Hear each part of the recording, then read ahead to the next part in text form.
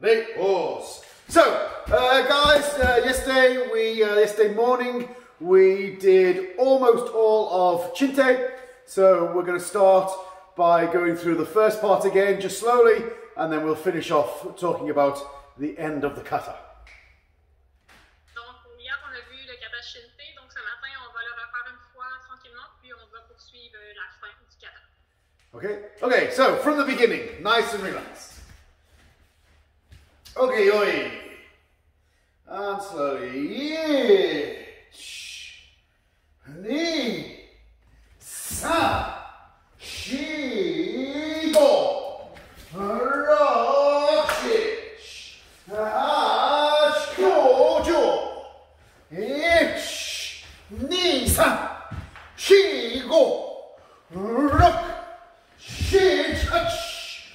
Ko. Jo. Ich. Ni. Sa. She go.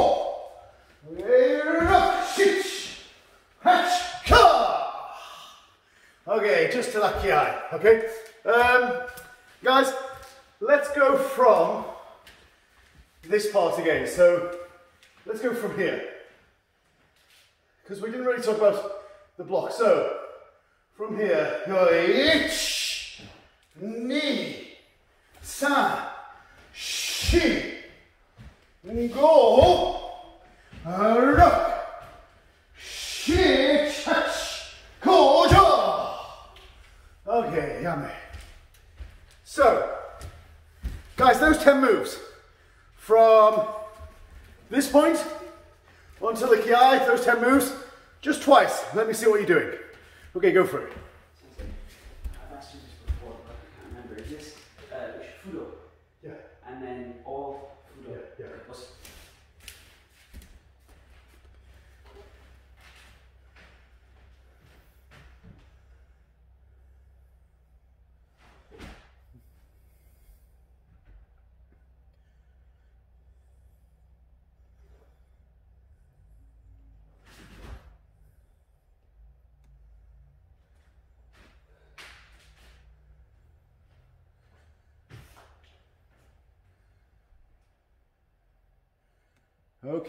Okay, good. Okay, guys. I just want to just spend a couple of minutes before we move past where we got up to yesterday. Just a couple of minutes on those uchukes. Okay, of course, with this kind of very strange kind of hand position, but as we talked about yesterday, this sense of blocking, getting ready to catch, just this kind of putting your pressure on that part of the hand, like this kakie. This kind of pulling and grabbing and capturing movement. Rather than uchuke, it's kind of more kake feeling as we go, right? But just the way that we're doing that is a little bit different. So from here, you've made shomendachi. Your hips are square. So from here, it's really natural to get that compression and synchronize this rotation with your basic uchuke shape, yeah? So this one, get that preparation and really synchronize hip rotation with the pulling of the execution of the block before you drive forward for this shomendachi, shizen, maybe not complete hammy, but like that shizen feeling is okay. But the next one, I want you to kind of put a little bit more effort into, a little bit more thought. Then don't be, two ways you can do it. First way, you can super rotate and then counter rotate. Like this classic uchuke basic kihon feeling. So from here, straight from this angle, you are rotating into shomen and then rotating into hammy to block this uchuke shape. You understand? That's super basic, super easy. Et donc, en fait, on va revenir sur le mouvement de bloc avec les deux doigts, la main ouverte, qu'on a pratiqué hier. Donc, juste vous rappeler d'avoir la sensation de mettre une pression vers l'intérieur de votre main, là, du côté un peu du pouce, d'avoir l'impression de bloquer puis de vouloir agripper. Ça, c'est la première chose. Par la suite, il y a deux façons aussi de faire le mouvement. Chinte les a démontré, là, donc au niveau plus de la rotation de la hanche. Okay, but another way, a different way, a little bit more feeling, a little bit more kind of taste to your kata is this whip feeling. So from here, I want you to have this sense that you are whipping your hand directly. This directly whip. So rather than this over rotation, think that you're kind of moving in one fluid action to block. I should like slowly you're kind of pulling and then going directly in. So you're not kind of classically rotating, but you're just whipping your hips, still landing in shizen or hamni, but maybe not ma hamni completely back. You understand? Donc la première façon, ce serait de faire une rotation, puis ensuite une autre rotation, tandis que la deuxième façon, ce serait de plus fouetter la hanche, donc directement. Okay, so give that a go, guys. If you have any questions, please ask, but just try. The second one, more of a whip rather than classic rotation.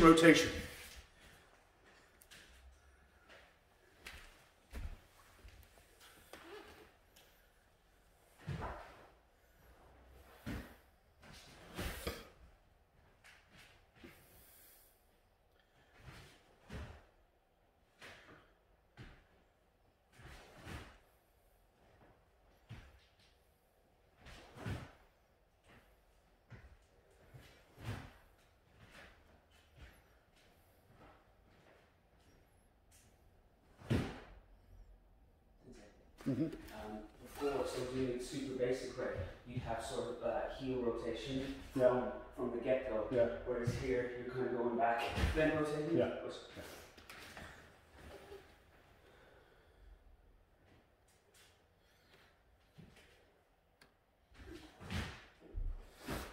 Okay, guys, just one more point about this. You need really strong and fine control of your hips and your ability to twitch from your hips in order to do this successfully. Otherwise, the weight of the technique will just pull your body around. Donc vous avez besoin de bien maîtriser la force de votre hanche, puis le contrôle de vos hanches pour faire cette espèce de sensation de fouette là, de vibration de la hanche, de mouvement sec de la hanche. So we see this a lot in different, like for example in Sochin, after this those who know Sochin, after this Mikazuki Geri, then you're doing Uchuki or Izuki. Then the first one of course is this squeeze and kind of completely rotate, and then this Jozuki. The next one it's easy to whip, kind of coming direct. Of course this makes Hikite, but you don't play both hands rotation, counter rotation, you just whip your hip to produce this technique. We have this feeling in lots of different kata, and you should try to kind of build it up, because it means that you're really working on fine control of your hips and your legs. Donc on vient de voir un exemple avec le kata qu'on vient de voir. Donc au niveau du premier Chinte, ça va plus être le principe de rotation de la hanche, donc rotation, tandis que le deuxième Chinte, ça va vraiment être au niveau du twitch de la hanche, un petit mouvement sec avec une sensation de fouette. Puis pour faire ça, il faut vraiment maîtriser la force de la hanche. Il y a ce genre de technique-là dans plusieurs katas aussi. And one last point, like this is kind of a whipping action, and you think like a bull whip where you're kind of cracking it at the end. It's very difficult to practice this slowly. It's the very fact of doing it fast and trying to have that fine tune of your hips. That is the practice. So I can see people kind of trying to do it slowly and orchestrate it. It's not really the same. Just throw yourself into it and then try to control the core after that. I have a question, Sensei. Yes. Isabelle, s'il te plaît, quand il fait Nihon Nikite, il semble le faire directement au lieu de le faire comme à Gizuki, si on veut. Mais quand il vient l'application, hier, qui montrait qu'il fallait qu'il présente la paume en premier, si on fait à Gi Nihon Nikite, ça devient difficile de présenter la paume en premier. Je veux juste savoir son idée là-dessus. Là. Okay. Yesterday when you talked about Nihon Nikite, you talked about the principle of putting your palm first and then your fingers. Yeah. But how would you do that with the Agizuki movement? Because we have to do it like Agizuki from bottom to top. So what's your thought about that application, maybe? Who said that you have to do it like Agizuki? le principe. Oui, parce que le point en principe dans le livre Best Karaté, puis la façon que nous autres on se le fait enseigner, on le fait en remontant. Donc, de façon aguée, là. Les deux doigts partent. Exemple, la poitrine, ils vont vers le haut. So it would be from Best Karate and the way that we got it taught, like we learned it that way from bottom to top in Agizuki form. Yeah, so like in Best Karate they talk about this kind of coming up, which is true. Which is true. Like you're kind of coming up. This feeling. Up and then in. But even also Agizuki, a lot of people do this Agizuki like a flicking feeling. Whereas Agizuki is this feeling like if I'm gonna punch the stomach and he reacts this kind of getting out of the way, and then I come up, this feeling. Like we're kind of coming up at the end, but ultimately it's the feeling of going into up. Well, this is the same. This is up feeling. Up and then in. This feeling. This like this. You understand? So I wouldn't two things about kind of being kind of ingrained about like one simple description in Best Karate. Then of course this is quite a good physical reference point, but it was just one point and it was a very simplified point. Like also in Best Karate they teach like Jodan Punch and Manji Gabai, the application of Manji Gabai being like this. There's lots of really oversimplification of stuff in Best Karate. So you want to be careful about how much kind of you dogmatically follow that. And just think about how this can have a rising feeling and then finish with the form. Donc Sensei vient de dire qu'il y a beaucoup d'applications dans le Best Karaté. Parfois sont simplifiées un peu, donc il faut faire attention pour pas nécessairement les appliquer de manière dogmatique. Donc au niveau du mouvement qu'on vient de voir, il faut penser de ne pas nécessairement le faire uniquement en remontant, mais d'avoir plutôt la sensation de pénétrer puis de remonter. Donc in and up. So we should always respect the traditions of karate, but we always must remember it's an art, and if it's an art, it is constantly evolving, constantly growing. Donc il faut toujours respecter la tradition du karaté, c'est important, mais il faut jamais oublier que c'est un art, puis l'essence d'un art, ça va être aussi d'être en constante évolution. Okay guys, 1 minute, please practice that, and then we'll move on.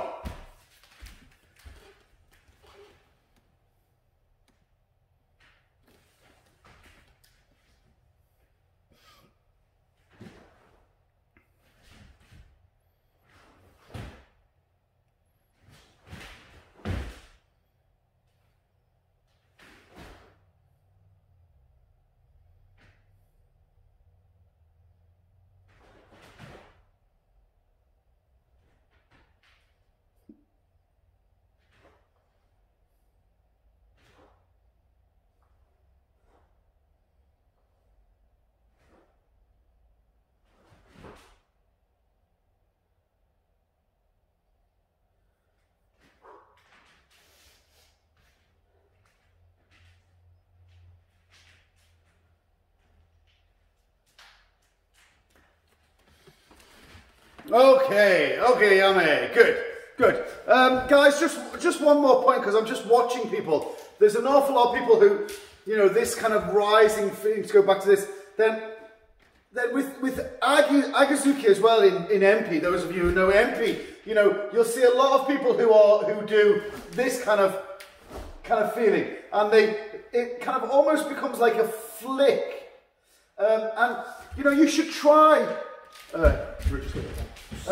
You should try it on, like everything that you do in kata. You should try it out. And so, like if just, like you can easily have this kind of feeling out. So if you kind of try to make power this way, in this kind of flicking manner, it never works, of course.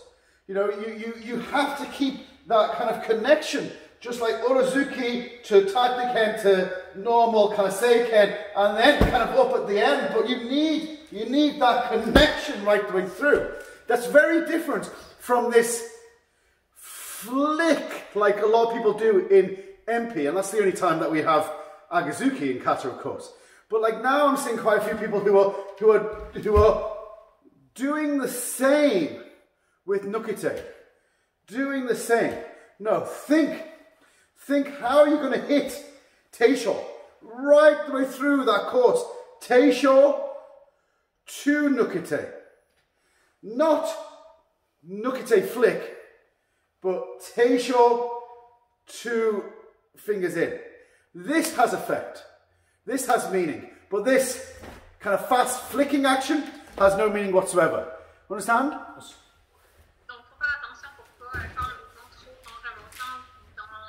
Faut pas trop détacher le bras pour frapper en remontant. Ça n'a aucune puissance. Il faut vraiment se concentrer pour garder la connexion au niveau du bras, au niveau du coude avec la hanche, puis avoir l'impression qu'on va frapper avec la paume de la main, donc un peu Teisho, puis ensuite changer pour Nukite. Donc, il ne faut pas perdre la connexion si on ne veut pas perdre la puissance. Okay. Okay, guys. Okay, let's go from. Okay, let's just go from that point that we've just been talking about. So we've made. I'm going to face the camera. So like I've got 1, 2, 3, 4. I'm here. I'm going to do this part. Yeah. So I've got my right leg forward. I've just done right hand Nihon Nukite. So I'm going to step towards the camera. I mean, I've changed angle. I'm going to step towards the camera and make Teisho and Teisho and then squeeze and this. Inside key, scissor punch. Okay? Okay, one more time together, everybody, yeah? Okay, okay, okay, one more time. One more time. Okay, okay. Just those 4 moves, guys. Show me those 4 moves, just twice. Go for it.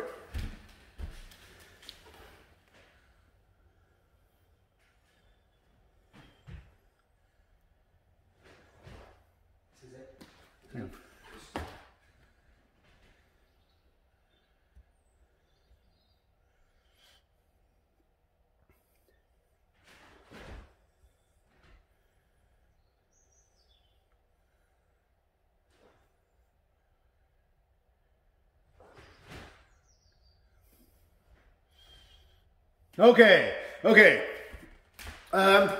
So, I can see a number of things. First thing is that, okay, this is Teisho. And you want to be able to stay connected, like that elbow and hip connection, so keep that elbow and hip quite close to each other, so you can have that connection. And a lot of people aren't doing that. A lot of people from here are going direct. So this arm is basically straight, and you go from a straight arm direct to this straight arm. Okay, be very careful that you do that, because you know, if you want to punch, if you want to put power into your hand, the farther away it is from your body, the weaker it becomes. Donc faire attention de ne pas y aller trop direct, donc vraiment garder le coude et le plus rapproché de la hanche pour vraiment maintenir la connexion, ce qui va permettre d'avoir une meilleure puissance au niveau du mouvement. Okay, second thing, so what I suggest from here is the first thing that you do is get that connection. So hip and elbow close together. And then as your body goes in, you can drive your body into it rather than just a hand movement that's separate from your body. Donc la première chose à faire, ça va être de rapprocher le coude du corps pour aller chercher cette connexion-là, puis ensuite entrer par le mouvement Teisho en étant bien connecté. Okay, the next thing is that you have a chance to use 2 hands. Use both hands. Very rare in karate that we only use 1 hand. Like for example in Heian Shodan, we generally speaking only use 1 hand. But you know, if you start to use 2 hands, then it's not the end of the world. But that's really the only one of the few examples I can think of where you only use 1 hand. Here is not one of those examples. So from here, use both hands. Use both hands to drive in. Okay, don't think about this as a block. Think about this as a strike. So for example, okay, Isabel, do you want to translate? Dans le fond, ça va être important d'utiliser les 2 bras en faisant le mouvement. Il y a beaucoup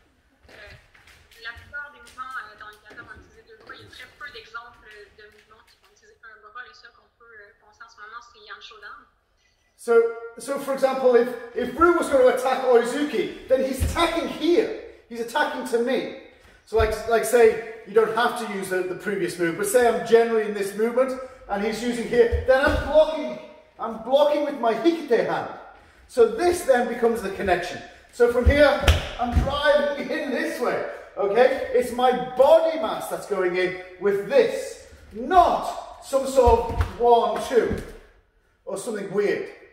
Yeah, I'm using this. I'm using this to go in, and maybe one more time. Double attack, double attack. But I am not trying to do something like this. That's kind of really almost impossible, but it seems that people are putting their intention in this hand. Only their intention in this hand. It's really difficult. You've got all limbs. Use them. Use them to drive your body mass in. And connect with your body mass for this Teisho. Understand? Donc en fait, pensez pas uniquement pensez pas à bloquer avec votre mouvement Teisho, pensez plutôt à bloquer avec le mouvement qui fait le quitter, puis à contre-attaquer ou à transférer ensuite avec votre masse corporelle, avec votre poids pour faire une attaque. Okay, 1 minute guys, try. If you have any questions, please ask.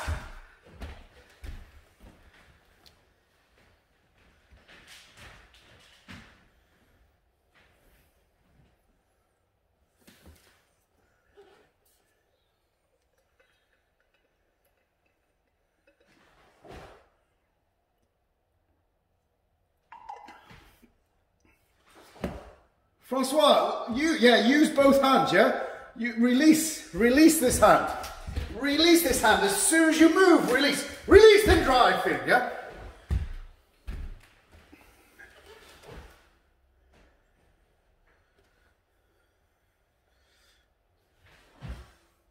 Then Rene, let your Teisho come from the side more. Like when you're preparing, don't let it come straight. Make sure it's connected, but it's coming from the outside. Outside feeling. Yeah.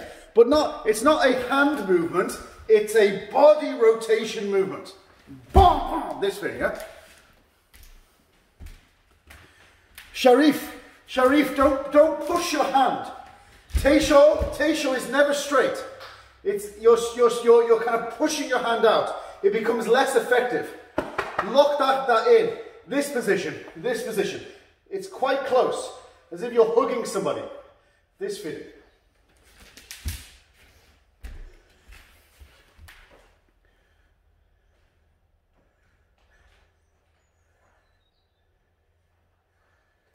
You can ask me. You answered it. Excuse, Isabelle, j'aurais une question. Est-ce que les mouvements de jambes, les positions de jambes, là, quand on fait ces deux mouvements-là, est-ce que c'est Fudo Dashi le premier puis Zenkutsu le deuxième, ou lui il fait 2 fois Fudo? Footwork, sensei. Is it Fudo Dashi, then Zenkutsu Dashi, or twice Fudo Dashi, or something else? So I've seen it done every way. I've seen it both ways. I've seen some people do both Furudachi. I've seen some people do Furudachi, Zenkutsu. You know, it's up to you. Like, generally speaking, I prefer Furudachi, but it makes sense because of the rest of the kata when you're doing kind of tate sto in Furudachi and then Zenkutsu. So maybe it makes sense to do 1 and 2, but actually, well, we'll talk about this in a minute, but the answer is either is good. Donc en fait, les deux c'est bon. On peut faire Fudo, on peut faire Fudo, Zenkutsu. Sensei dit que personnellement, il préférerait peut-être plus Fudo, mais que pour garder l'essence du kata, ou est-ce que dans les autres mouvements, on fait souvent Fudo puis Zenkutsu, ça peut être bien de le garder comme ça aussi, mais on va en reparler dans 2 minutes. Okay, Yame, good. So we'll use that, guys, as just something to go forward from. Then, you know, kata is constantly evolving.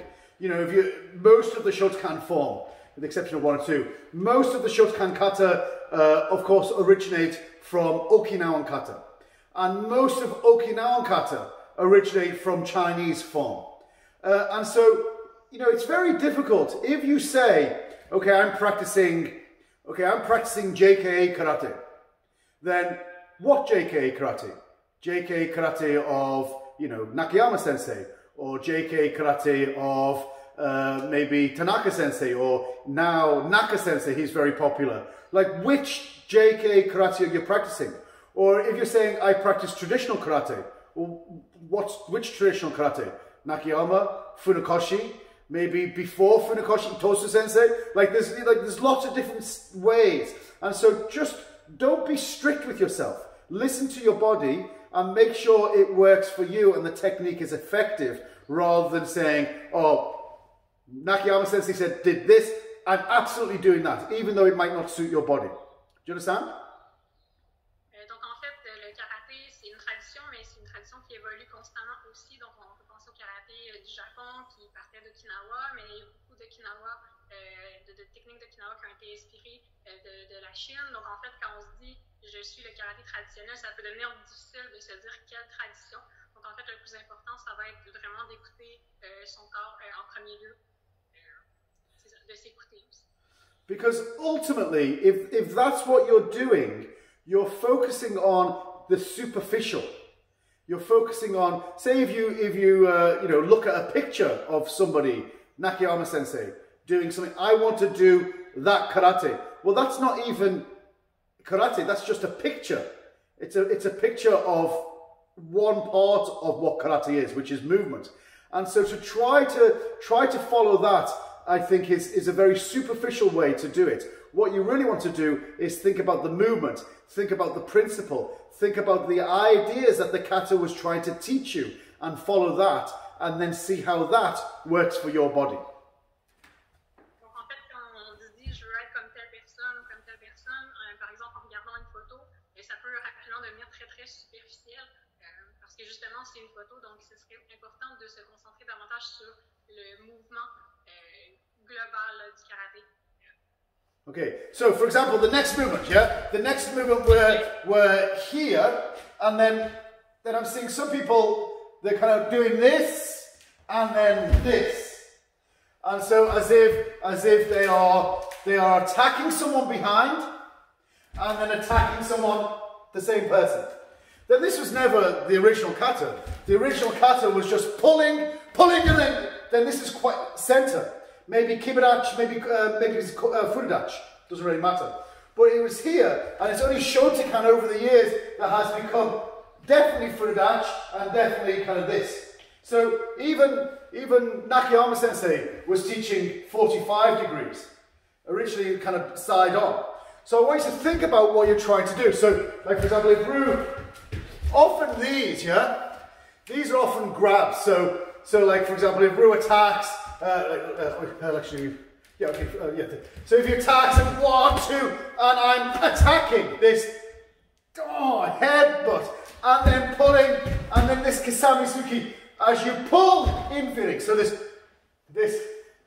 pull, attack, pull, attack, pull, attack, and it's the same feeling as this kind of feeling like we were doing yesterday, this anti-absorption. Pull, attack feeling. But like Goju Shiho Short, someone attacks, you're creating the cage and headbutting. Creating the cage and headbutting. 1, 2, 3. This feeling of 1, maybe hit. 2, then from here, this free kick. 1, 2, 3. You understand? These feelings are head, not this, but this attack. So try to have that feeling. 1, 2, this this feeling as you attack. Have that feeling. Souvent, on va avoir tendance à penser à frapper vers l'arrière avec nos deux bras, donc on va se concentrer juste sur le mouvement des bras, mais sensei, il montre qu'il y a plusieurs applications possibles, donc entre autres, d'avoir la sensation de donner un coup de tête ou d'agripper quelqu'un puis ensuite de frapper un peu comme on a vu avec le principe d'anti-absorption hier. Okay, 1 minute guys, practice, try. Okay, Sensei? Yes. Could you do, after the activity, could you do the taisho slowly? Yep. So. I want to check for the both hands.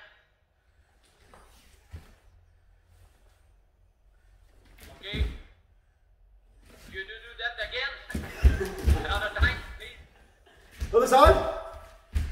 This way? Any side? Okay. Okay. Okay, this is okay now. Thank you. Boss. Okay, 1 minute, guys. Practice. If you have any questions, please ask. Kathy, too straight with your teisho.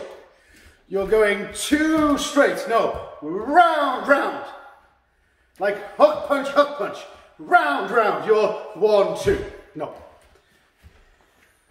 Sensei, I Yes. have a question. Yes. The last movement of this series, I have a hard time to find my arm connection. With this Kasami ski. Okay. So, Susan, think about. Okay. Roo. Okay. I like Roo really, and sometimes I want to give him a hug, give a big hug. Okay. Then, how you'd make a hug and lift someone up? That's it. Nothing more, nothing less. Because that is ultimately the best connection. To connect someone, to hold something heavy. That's the bit that you're trying to create. So don't make it a hand technique. Make it a chest technique. Chest, this way. So there's one open your chest, head in, and then boom, close your chest. Understand? Okay. Carry on, guys. 1 more minute. Hey, Sensei. Yes. When you execute the kata in the best form in the exam or in competition, that's important. You have a little movement in the front with your head, or that's better you stay still. What's your recommendation? My recommendation is that when it comes to examination and competition, don't listen to me. But like you have to, obviously, when you're performing for someone else, you are doing superficial karate. Like you're literally trying to project your karate to someone else for them to judge, for competition or for grading. Now, that is the opposite of what karate should be, but it's a necessity. It's part of karate. So, of course, if someone is a really good judge, they will be able to recognize that quality. But if they're not a good judge or an examiner, then you hear, terrible stories where, there's a slight, stupid little difference. Basai Dai, it's not here, it's here. Okay, fail. I mean, you have these situations. So you must judge. Who are you performing for? What do they want? Do they want quality, or do they want a superficial element that you must show them? And then do that. Okay? Sorry. 1 more minute, guys.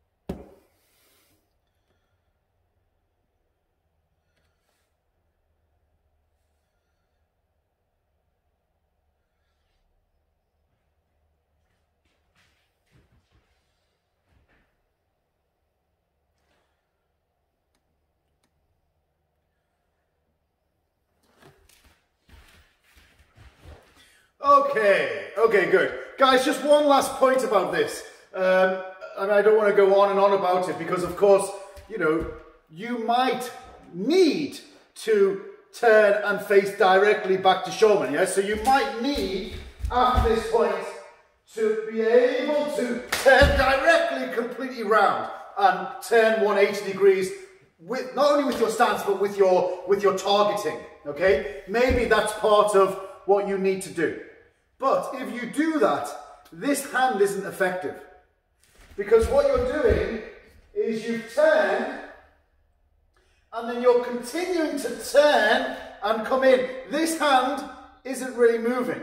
Whereas if the target is, like Nakayama Sensei taught, 45 degrees. Before Nakayama Sensei, for example, in Waseda University,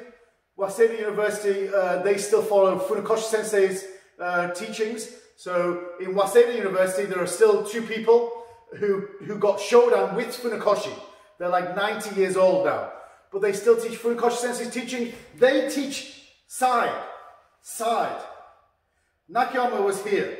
JK now is completely here.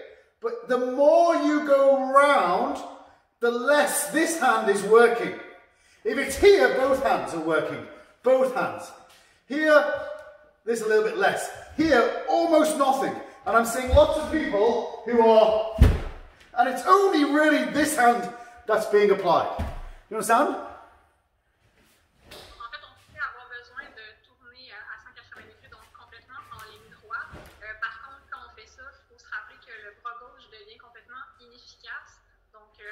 Selon la tradition, à la base, Funakoshi était plus en angle, donc plus près du 90 degrés. Nakayama était un petit peu plus prononcé au niveau de l'angle. Puis maintenant, on a la JKI qui est complètement en ligne droite, donc plus superficielle comme façon de faire les choses, mais si on se retrouve avec un bras qui est relativement inefficace en faisant ça comme ça. Okay, guys, let's go from this nukite. Right leg, right hand nukite. Okay, so you're Yichi, Sachi, Go, Rook, Shit, Hutch, Cool, Jolich, and Yummy. Okay, the lovely end of Chinte. Okay, one more time from here, one more time. Okay, Yichi, Sachi.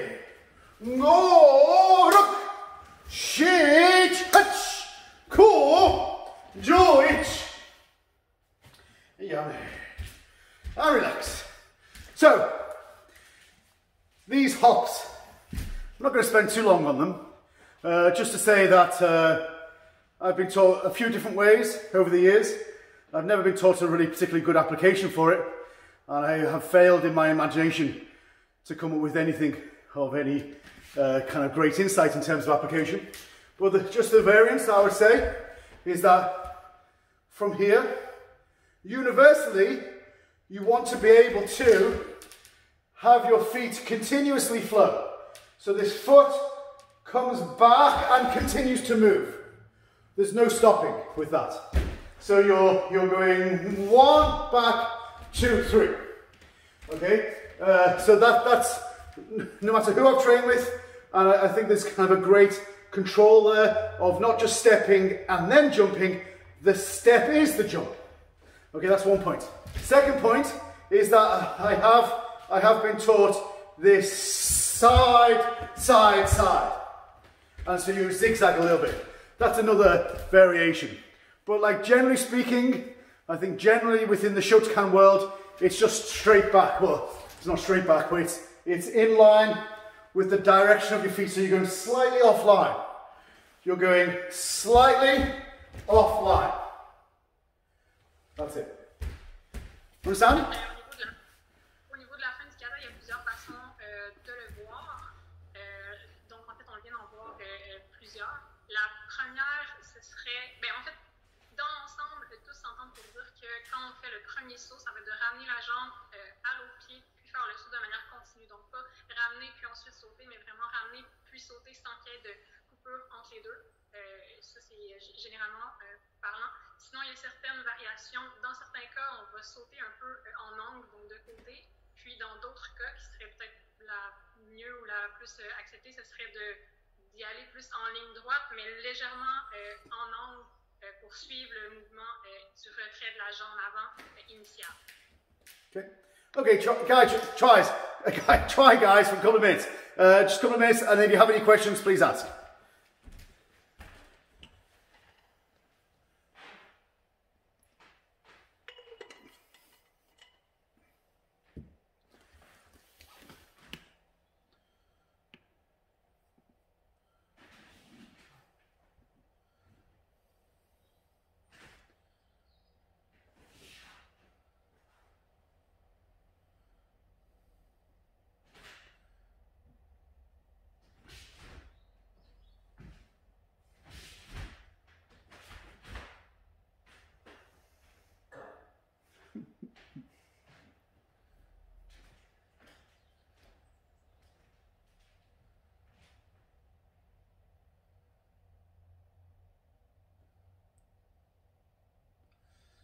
Then Melanie Cotton.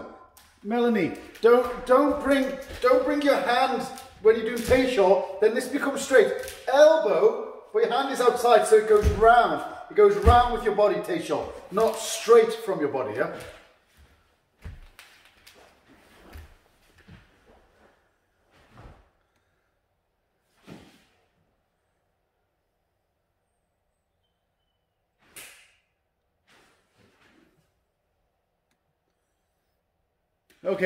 Okay, yummy. So, guys, that is what it is. Those hops at the end. Then I've heard everything from, you know, it was just merely to get back to the start position. I've heard crazy things like, you know, someone is trying to get you with a chain and you're jumping out the way. You know, there's lots of different things. You can certainly apply it. For example, like if through attacks and you're blocking and you're hitting him, Tayshaw, and then this pulling down, pulling feeling, like in this kind of Aikido thing. But that seems possible, but not particularly effective.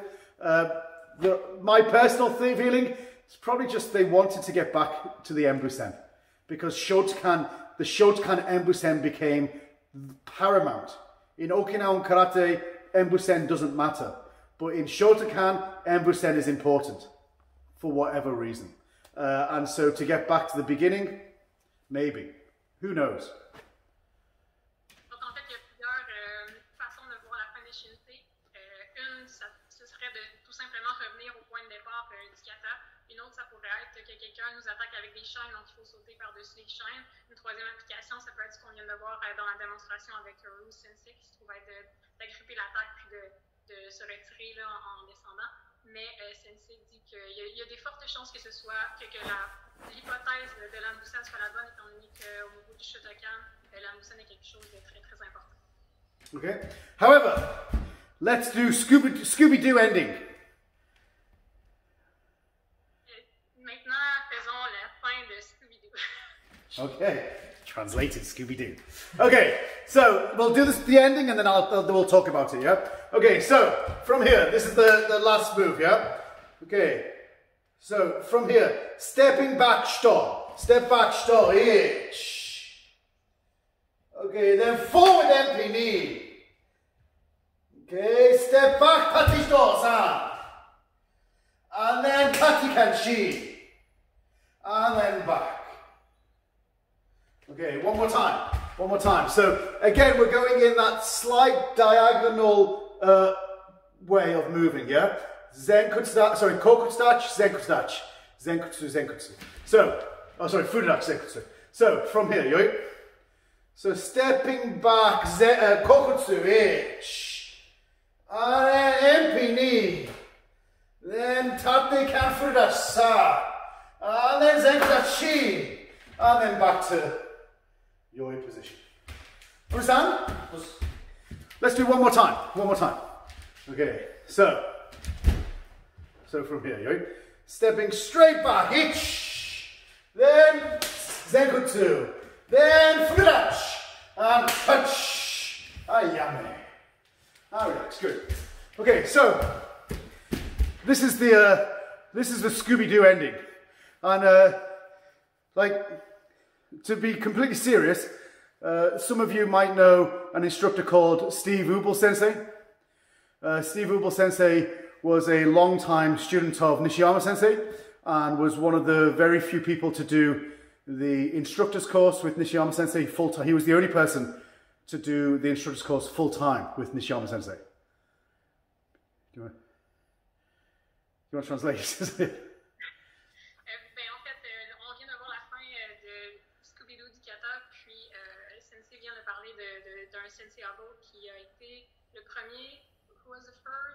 He was the first person, he was the only person to do the instructor's course with Nishiyama Sensei full time. Il a été le premier et sinon le seul à faire les cours d'instructeur de l'autre sensei. But more importantly, he spent many years in Japan, and he was the first student to live and train at the Hoitsugan Dojo, which was Nakayama Sensei's private dojo. Il a passé beaucoup de temps au Japon, puis il a été le premier à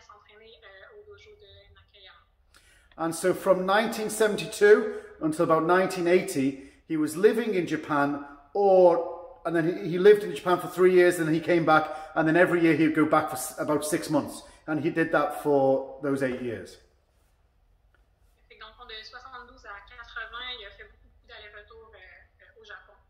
So, my point is, Steve Ubel Sensei, I spoke to Steve Ubel Sensei about this. He showed me this ending, and he said, well, and I completely believe him, there's no reason why he would not tell the truth. So Nakayama Sensei spoke about this ending and demonstrated it. And spoke about it with a group of non-Shotokan karateka. And talked about it as being either the original ending or a possible ending. But either way, this came from Nakayama Sensei. Donc en fait, Sensei Ubel a dit que Sensei Nakayama avait démontré cette fin-là avec un groupe de personnes qui ne faisaient pas du Shotokan, donc non-Shotokan, puis qui a dit que c'était une des fins possibles du kata. Now, do I think that we should change the kata? No, of course not. But I think with the understanding that kata is fluid, forever changing, forever being dynamic, then we should always have this sense that there is possibilities. And if we want a possibility, then this is one of them. And certainly it comes from the authority of Nakayama Sensei. Est-ce qu'on devrait changer le kata? Pas nécessairement, mais il faut toujours se rappeler que le karaté est en constante évolution, puis donc ça amène beaucoup de possibilités, puis aussi que cette possibilité-là vient directement de Sensei Nakayama. Okay, so please practice it a couple of times, and if you have any questions, please ask. Donc pratiquez-le un peu, puis si vous avez des questions, vous pouvez les poser. On pratique le kata au complet. La fin, juste la fin qu'on vient de voir. Okay.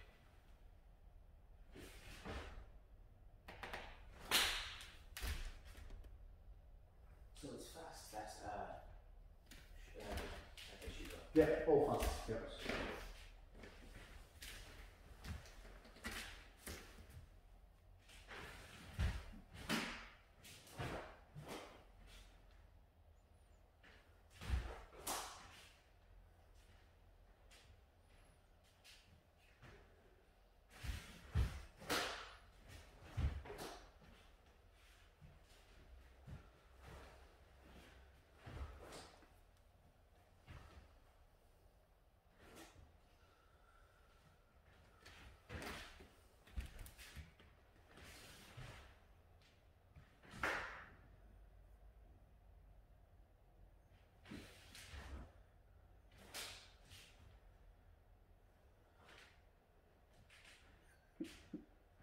Okay, yummy.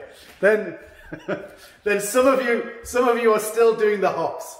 Okay, maybe it's very difficult to kind of be changing your idea of what Chinte is. But you know, if you have stiff thinking, you have stiff body. If you have flexible thinking, you have flexible body. Donc en fait, Sensei remarque que certains pratiquent encore la fin avec les sauts alors qu'il nous a demandé de pratiquer la nouvelle fin qu'il vient de nous montrer. Donc il dit que si vous avez une pensée rigide, vous allez avoir un corps rigide, mais si vous avez une pensée flexible, vous allez aussi avoir un corps flexible. Okay, so let's go all the way through, guys, from the beginning to the end. Okay, we'll do it once slowly. If you think of any questions, you can ask questions, and then we'll do it once speed and power, and then we'll take a short break. Okay? Donc on va faire le kata lentement. Pensez si jamais vous avez des questions, vous pouvez les poser, puis on va le faire en vitesse, puis ensuite on va prendre les pauses. Okay, Yoi. Okay, slowly, nice and relaxed. Ich, ni, san, shi, go, ro, shish, hach, ko, jo. Ich, ni, san, shi, go, ro, shish, hach, ko. And yo, ich, ni, san, shi, go, rock, shi, hach, ko. ni, san, shi, and go, look.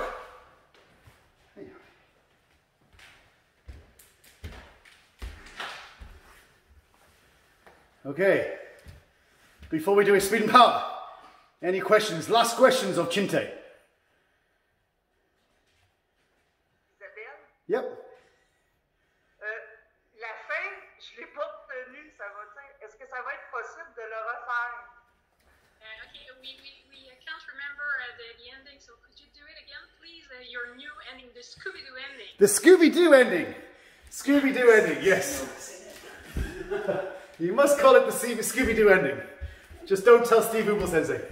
Okay, so you've done this last tate sto, tate ken. Then from here, straight back, stop. Kokotsudachi. Then driving forward, MP. Then stepping back, tate sto. And then driving forward, tate ken. And then just back. That's all. Okay? Just those 4 moves.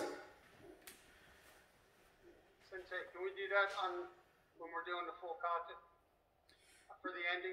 If you wish, yes. This is free, yeah?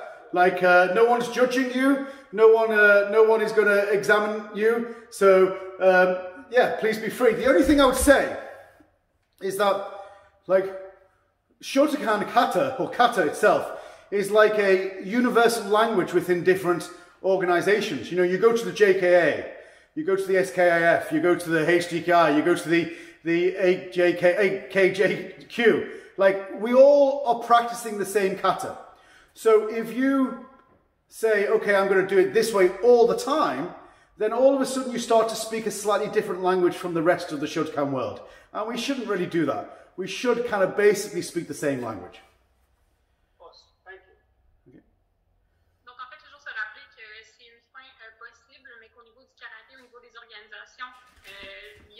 Chinte traditionnel qui se trouve être un langage commun.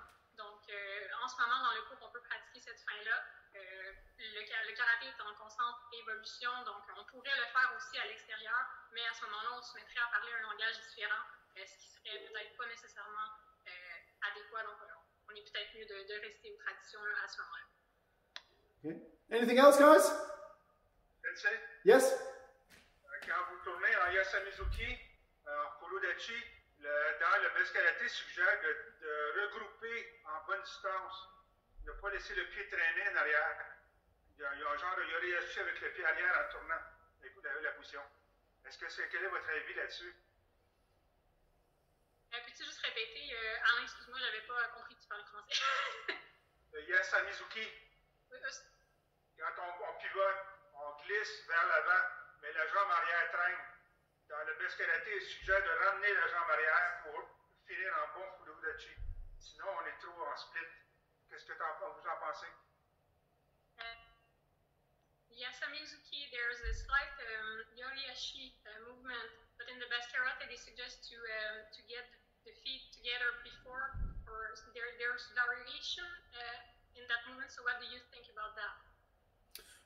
I don't do yori-yashi.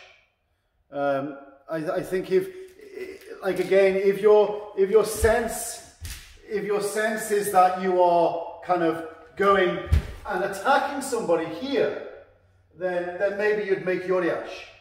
But my sense is not that. My sense is that you are controlling someone and hitting the same person. You're controlling them, headbutt, and then hitting them. The same. So there's no sense of traveling.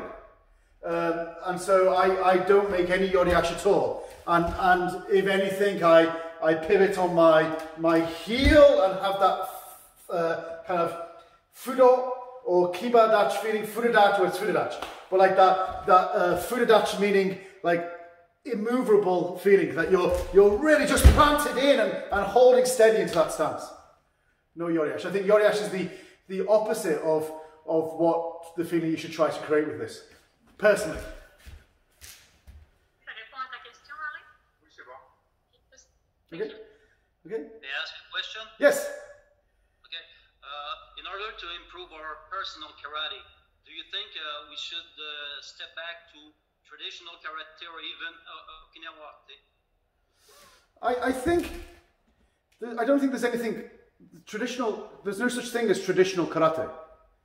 Tradition is set, and you have an archetype. And so, for example, anything that's tradition, it's completely and utterly set, unchanging. And so karate is always changing. So, for example, Nakayama Sensei, he called his book Dynamic Karate. And the definition of dynamic is forever changing, forever moving. And so if it's a martial art, if it's a budo, as in a martial path, then that everything, whether it's art or a path or whichever way you describe it, it means you are moving. You are not standing still. Or even worse, looking at somebody else who is standing still and trying to copy them. You are moving forward. Now, there's lots of ways that you can inform that journey. Lots of ways that you can kind of take from the past, respect that tradition, or respect those people behind us or before us, and take that on board, but continue to move forward. So yes, study Shotokan. Study lots of different sensei in Shotokan. Also study different styles, or not study, but look at different styles. See what they're doing. See the connections. And then see what that means for your body and for your needs. You know, everybody's body is different and everybody's needs are different. And that will produce an infinite amount of karate. That was a lot to translate, sorry, Isabel.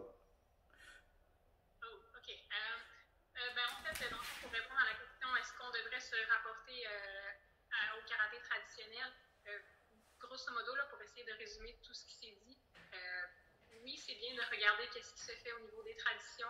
Par contre, il ne faut pas oublier que le karaté est en constante évolution, donc ça va être de toujours aller chercher un peu au niveau des traditions pour l'appliquer à soi-même, en gardant toujours à l'esprit que notre corps, c'est notre corps, que personne ne fonctionne de la même façon que les autres, donc on est unique. Donc c'est un peu d'avoir cette essence-là. Does that answer your question? Yes, but if I may, of course. I mean, I think that newest karate is evolving in a more competition way than martial way. So I mean, to be efficient, to get more efficient, is it? I mean, to go this way, should I go to more traditional training than what we're doing now? Well, I don't know about the evolution to sports karate. I think sports karate is very loud and very noisy and everybody can hear it and see it.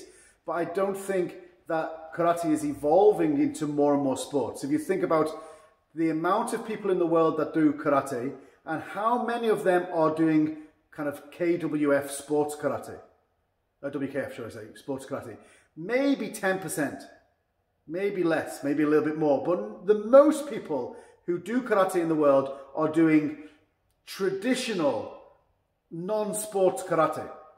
In my dojo, we have, in normal times, 750 members, and maybe only 20 of them do competition. So in my experience, I don't listen to sports karate, I don't really watch it, it's not part of my life. However, I watch everything and see if I can get inspiration. So some of the training methods that sports karate use are brilliant. They produce extreme explosive power and speed. So I steal that. I look at some of the Okinawan karate training methods. Some of them are brilliant. I steal that. So I sometimes look at basketball, gymnastics, athletics, and the training methods that they use, and I steal them. I'm trying to constantly take inspiration from everything. But ultimately, I'm doing my karate. I'm not doing sports karate, I'm not doing traditional karate, I'm not doing self-defense karate, I'm not doing kind of fitness karate, I'm just doing my karate. And I think everyone should be given the skill and the authority to find their own karate. So find it from wherever.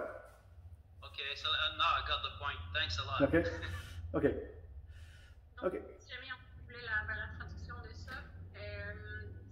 On demandait au niveau du karaté sportif versus le karaté que si on regarde le portrait global, on a l'impression que le karaté sportif est très bruyant en ce moment, mais quand on regarde attentivement, on se rend compte qu'il y a peut-être 10% des gens qui vont pratiquer un karaté sportif versus la grande majorité vont pratiquer un karaté traditionnel.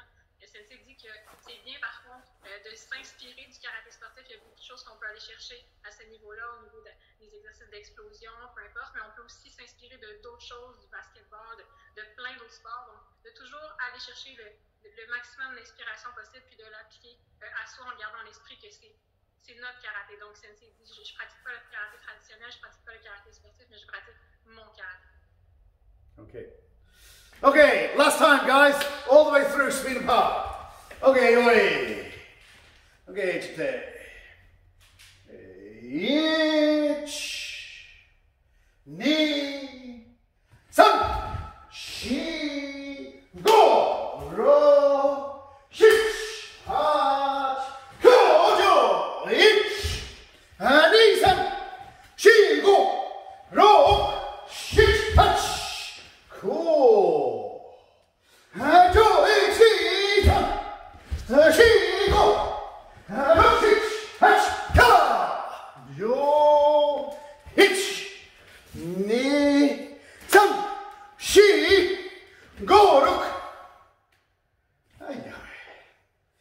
Relax.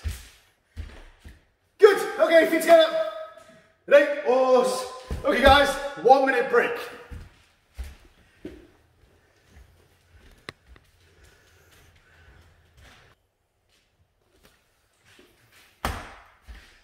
Okay guys, that was your minute.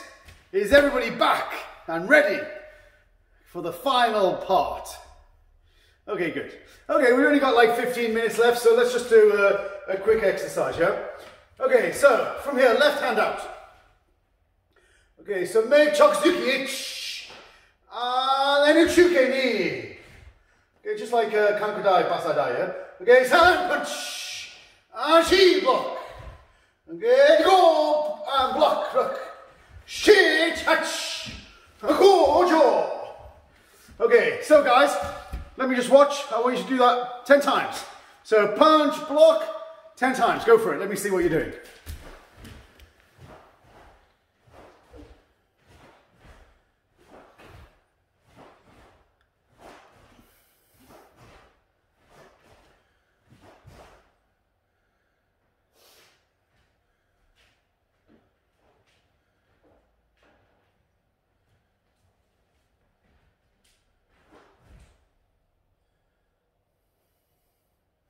Okay, yummy, good.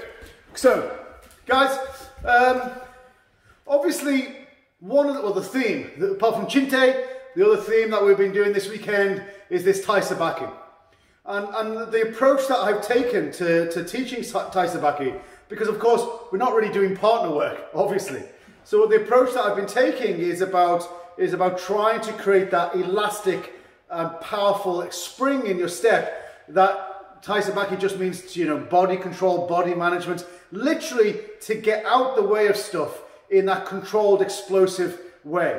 And mostly that's focused, of course, on our legs and our hips and our feet. Yeah, we were talking about trying to make your feet strong. Think about them as muscles rather than groups of bones.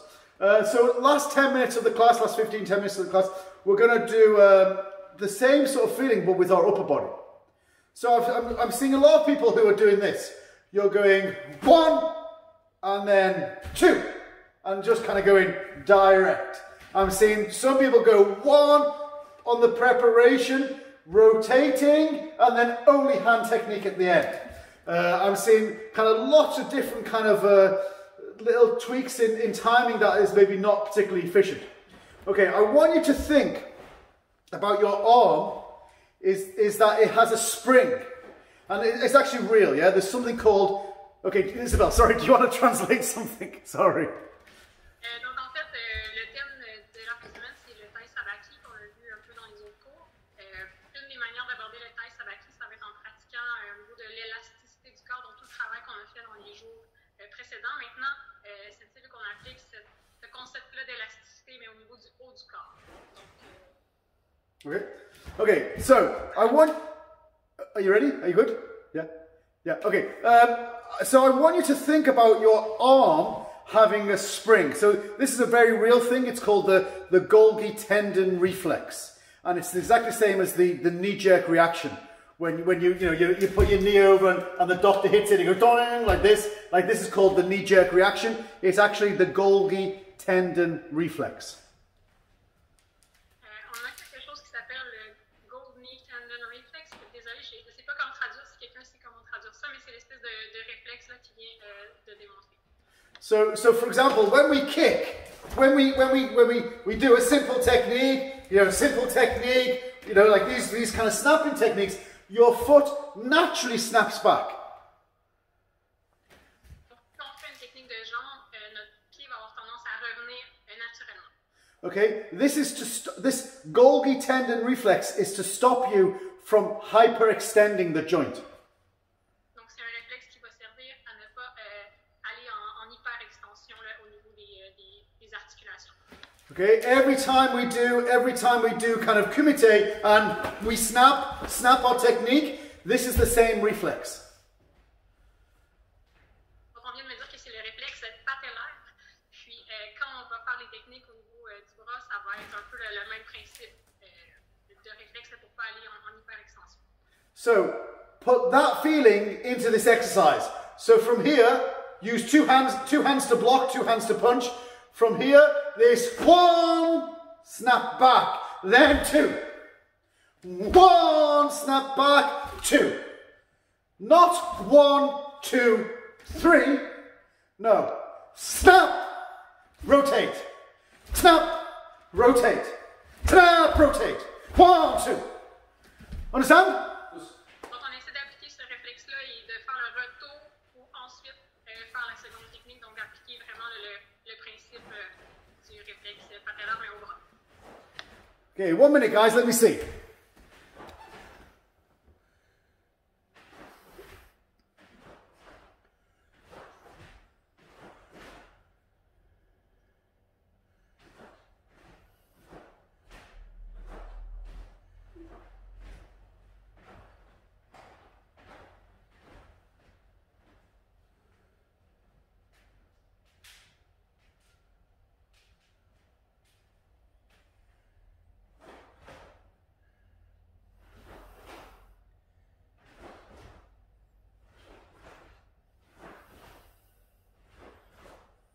Okay, yummy. Guys, please watch. Many of you are doing one or two things. The first mistake is that many of you, like say you started from here, many of you are rotating and your hips have rotated. And then there's not much left for this uchuke. So you're rotating completely on the punch and then you have nothing on the block. Or some people are making shomen but then rotating on the preparation, then nothing. Chomen, rotate, nothing. Chomen, rotate, nothing. So timing of your hips is vital, as well as this relaxation. Donc en fait, il y a deux applications qui sont mauvaises qu'on vient de voir. La première, c'est d'aller tout de suite rotationner la hanche en faisant le point, donc on n'a plus de pouvoir de rotation en faisant le bloc. La deuxième façon, qui n'est pas bonne non plus, ce serait de faire le Ozuki Shomen, mais d'aller en 45 avec la hanche au moment de la préparation. Donc, encore une fois, à ce moment-là, on n'a plus de puissance, on n'a plus de pouvoir de rotation pour faire le bloc. Okay, 1 more minute, guys.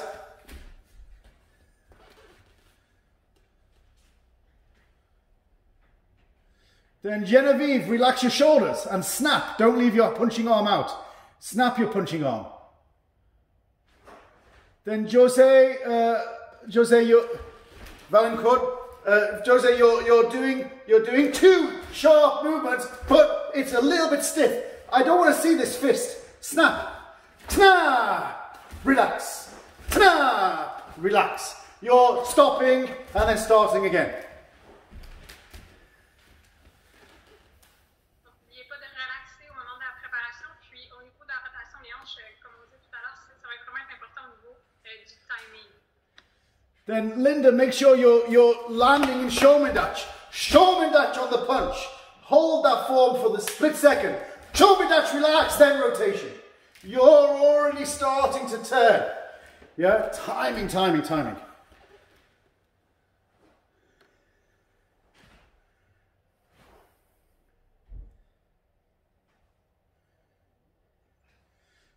Tara Lee, a little bit more relaxed on that punch. As soon as you make that punch, prepare immediately for Uchuke. Let the hikite, the snap of the punch is the preparation, and then you block. The snap of the punch is the preparation, and then you block.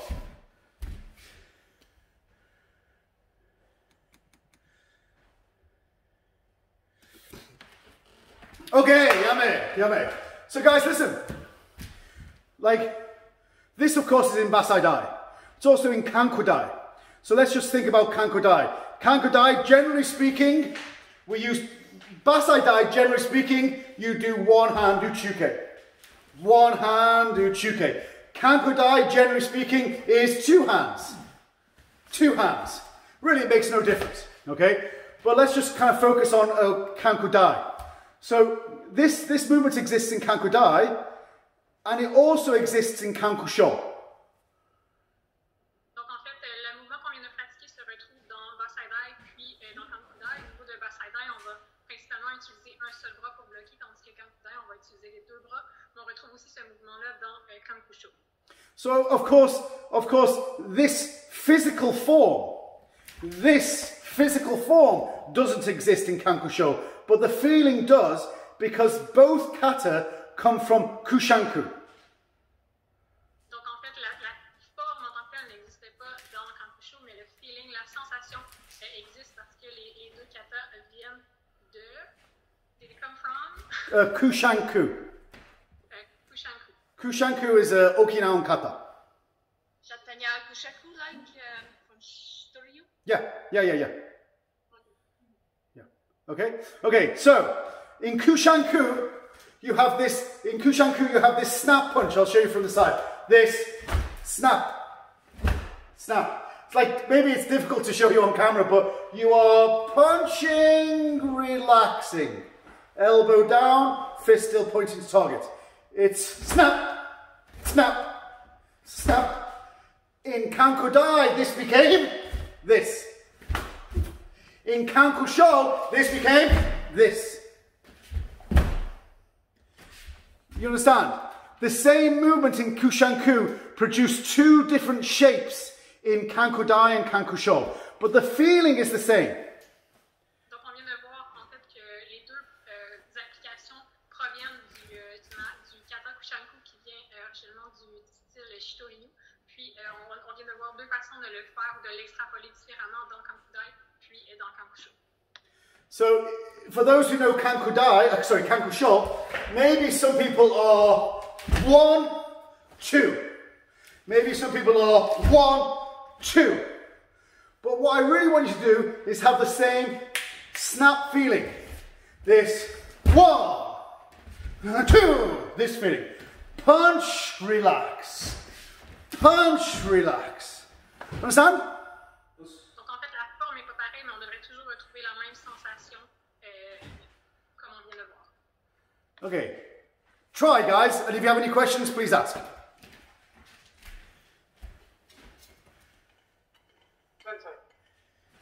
Yeah. Yes. Your stance when you're punching from that you're in, to the front, and then when you throw the block, where's your stance directly towards? Is it straight like a front stance? Then Kuchidachi. In Kanko Dai or Kanko Sho? In Kanko Dai. Kanko Dai. Yeah. Okay. So guys, yeah. Then again, there's a number of ways that people do this. And it depends really on your hip flexibility and your ankle flexibility. So some people a little bit step, and then they come back, and then a little bit step. That's okay.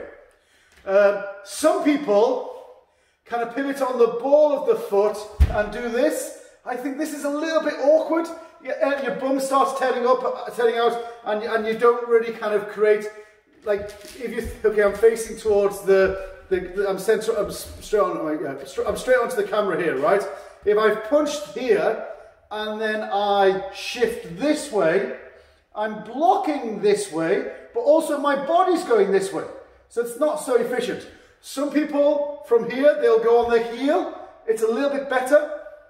because the body's going in the right way. Stance is a little bit short though. So for me, this is what I do. I can, you know, there's no right way to do it, but from here, I pivot on my heel and ball. And I almost end up in Zekustach. And then I come back. And then I pivot on my heel and ball the opposite way.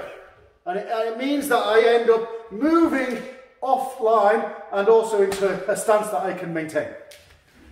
Okay? Okay. Okay, one more minute, guys. If you have any questions, please ask.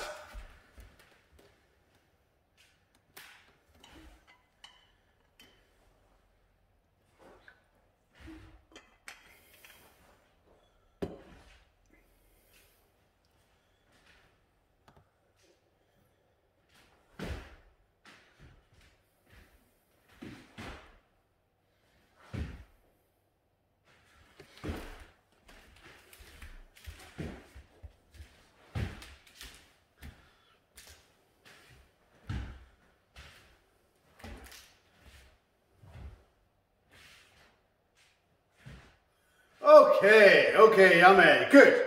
Okay, so guys, I mean, we're running out of time, but my point is that you should think about your body as a complete spring, an elastic spring.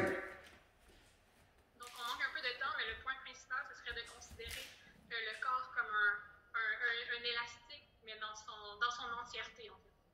So I think most people when they think of their body, let's use the analogy of a bridge. So they think like a bridge, it's one rock and next, or stone, and you create a bridge. Yeah? Donc souvent les gens, quand ils vont penser au corps, ils vont penser au principe d'un pont ou d'un arche, donc l'accumulation des roches pour former le pont ou l'arche.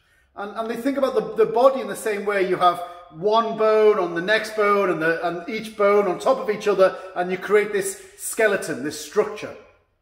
Donc on retrouverait un peu cette même comparaison-là avec le corps au niveau des os. Donc on a une accumulation d'os qui formerait le tout au niveau du corps. But this is the worst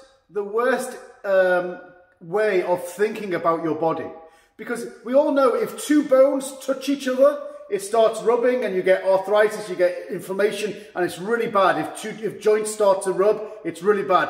Bones don't touch each other. Mais en fait, ça se trouve être la pire façon d'imager le corps, parce que tout le monde sait que si on a deux os qui se touchent directement, ça ne fonctionnera pas. Ils vont s'effriter. So I want you to think of your body like a suspension bridge. You know, like a big, long suspension bridge that has like steel wire holding these parts in place by tension. Donc, il faudrait plutôt voir le corps comme un pont en suspension avec des morceaux métalliques qui vont le solidifier, qui vont rendre le tout plus cohérent. So, for example, you know, like the Golden Gate Bridge in San Francisco. This is a suspension bridge and it moves. In high weather, it wobbles. It kind of has this way of vibrating because it's in tension and it kind of moves. If it was stiff, it would break. But because it's relaxed and fluid, it can move and take different winds and tremors and stuff like this. Donc, on donne l'exemple d'un pont ici en suspension qui bouge un peu de par sa structure, qui est capable d'absorber un peu les chocs, tandis que s'il serait rigide, en fait, il se briserait, il se casserait. Understand? Okay, so your body is the Golden Gate Bridge. Donc, votre corps est ce pont-là dont on vient de parler, le Golden Gate Bridge, qui doit être... Always painting. Donc, toujours en train de s'ajuster, de s'adapter. Okay, last one. Yoi. Okay, Golden Gate Bridge Karate. Okay, yoi. Ich. Ni. Ta. Shi. Go. Rock. Shich. Hatch. Go. Jump. Okay, last one. Shizentai, left hand out. Okay, so Oizuki pull. Ich. Okay, then back knee pull. Okay, Oizuki pull. Sa. Shi. Go. Look. Shit. Hunch. Go. Juggy. Ha.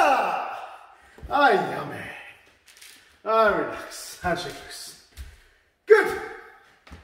Okay, guys. That's our time. And last chance, any questions? Les questions, c'est le moment de les poser maintenant.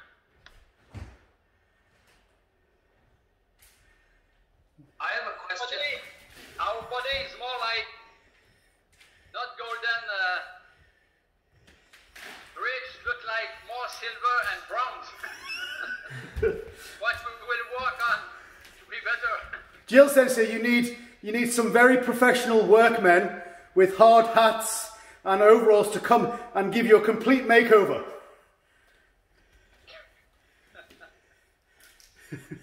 I think there was somebody going to ask a question. No question?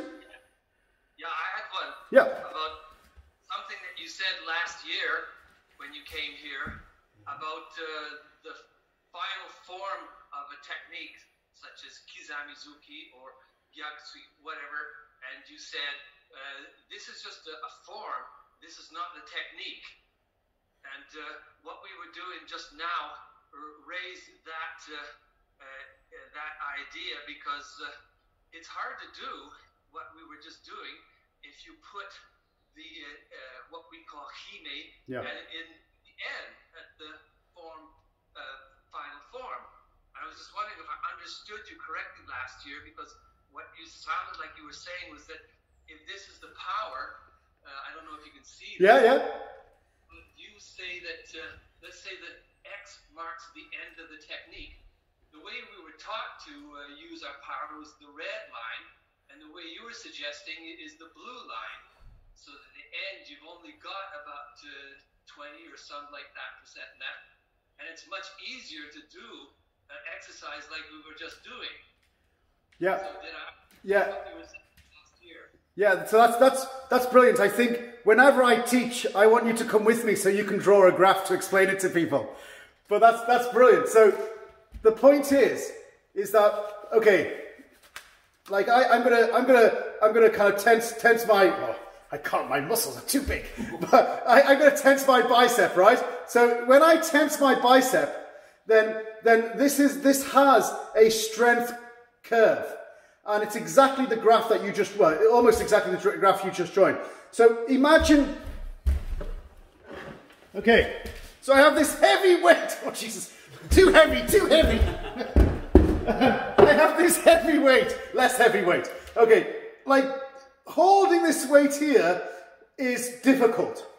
Okay, holding it here, moving it here is easy, and then moving it here is difficult.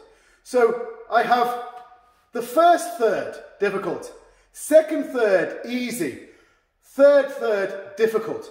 And my point is that you have this natural bell curve of strength. And the first third of the movement is weak. The second third is very strong. And the third gets weaker. And so you have this natural bell curve, and it's that middle part that you want to try to synchronize your explosive power. So not just this, not just this, not just this, but everything together. And it's boom, it's that point there. That's the strongest point. But we focus on this point, which is arguably the weakest. One of the weakest points. I see. Yeah? Okay. Anything else? No? Okay guys, feet together.